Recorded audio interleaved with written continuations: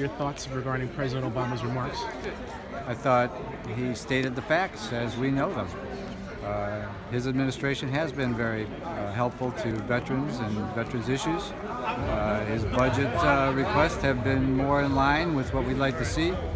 Obviously, there's still a lot of work to do to get the VA health care where it needs to be, but we do believe that Bob McDonnell, Secretary Bob McDonnell, and his crew have done a good job in starting to turn the ship in the right direction. What are your thoughts on the controversy between Khizr Khan and Donald Trump? Yeah, I tell you, I've been involved in this convention, so I'm just getting up to speed on that. I'm a little concerned, obviously. I just found out the VFW made a statement saying that Mr. Trump stepped out of line. From what I know thus far, it does seem like he started to attack a veteran and his parents for reasons that I'm not quite sure why. Yesterday, Bob McDonnell, the secretary, said, you know, there are no Democrats, I'm sorry, Senator Johnny Isakson yesterday said there are no Republican veterans or no Democratic veterans, there's just veterans. People that fight in our nation's wars go there to protect our rights, and part of our rights is being able to speak out. You shouldn't be limited just because of your religious beliefs or because of your race or because you're a man or a woman. That's what we all fought for in these wars, is to protect our free speech.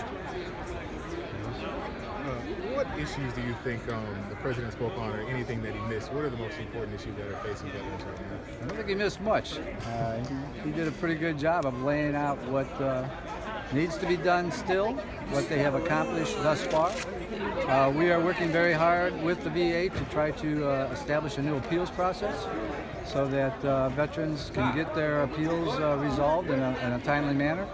Matter of fact, we just got together with the VA for a number of 3 or 4 days straight to sit down with other VSOs and the VA and some people from the Hill to develop a brand new framework for appeals, and we hope that that would be favorably considered in Congress and move forward.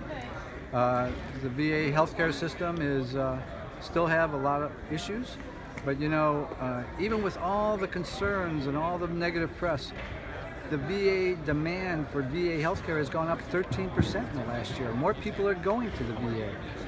And the RAND report that just came out through the Commission on Care indicated that much of the care at the VA is as good at or better than the private sector.